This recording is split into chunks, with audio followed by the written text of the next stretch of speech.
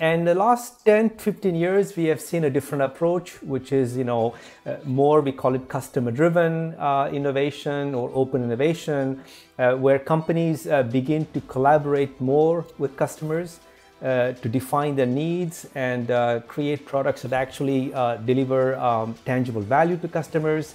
And then open innovation meant that instead of relying just on in-house resources like R&D and marketing, companies begin to partner with startups and outside organizations to co-create solutions with them. So this idea of custom-driven innovation and open innovation is what began to change the 20th century model of innovation into a new paradigm of innovation.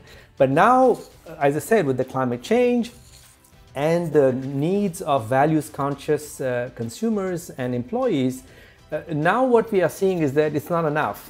So the new products and services have to be developed in a sustainable way.